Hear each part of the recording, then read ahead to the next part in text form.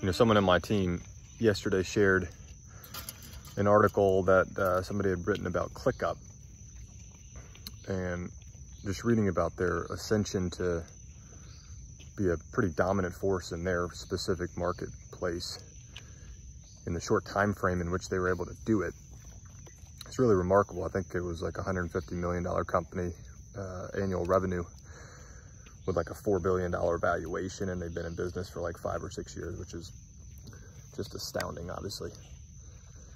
And there were, I think, 18 slides on this post that I read, and some stuck out to me more than others, obviously, as we're growing our own company in the software space.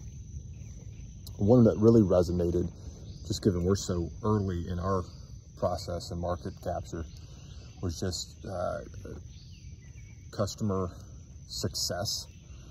You know, when people get interested in your product,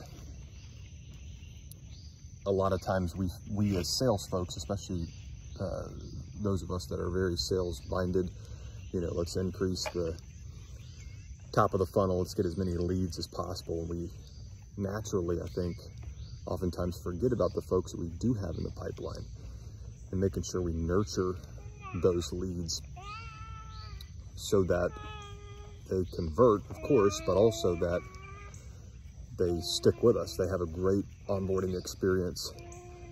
They are willing to refer our product or service to other folks that they know, right? Word of mouth is the best lead generation tool.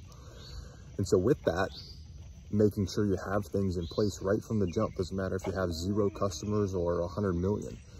Having templates in place, videos, content that folks can consume, a seamless onboarding process is incredibly beneficial and useful for keeping those leads as paying customers, converting them into paying customers, and keeping them happy so that they stick around and then ultimately refer your product or service to others.